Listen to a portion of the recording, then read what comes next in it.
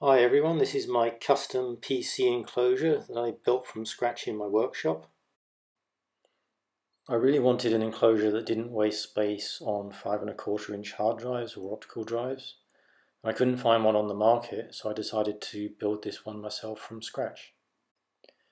It's primarily made from aluminium, acrylic and carbon fibre for the side panels.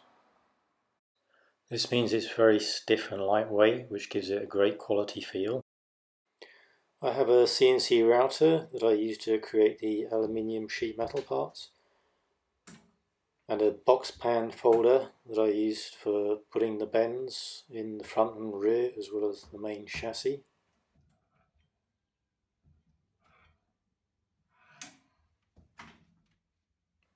The standoffs are PEM brand standoffs. I use a 3-ton manual press to install.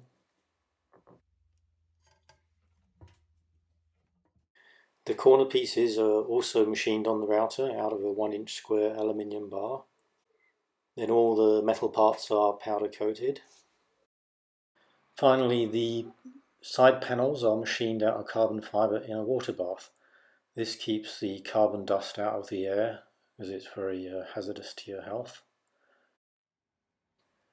I have to use a special composite cutter on the CNC router to make these panels, but the finish is really nice.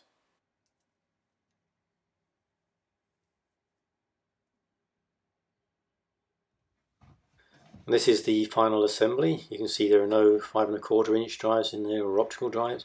This is as small as an enclosure can get, with a full-size ATX board, a full-size ATX power supply and a full-size graphics card. The front cover is a nice 10mm thick piece of acrylic that keeps it really flat so that the reflections are very crisp. It's removable on bolt detents, so you can get access to install and remove the front fans. Overall, I'm extremely happy with the fit and finish of the parts. The gaps are really small and the enclosure is really stiff. I'm starting to make these now.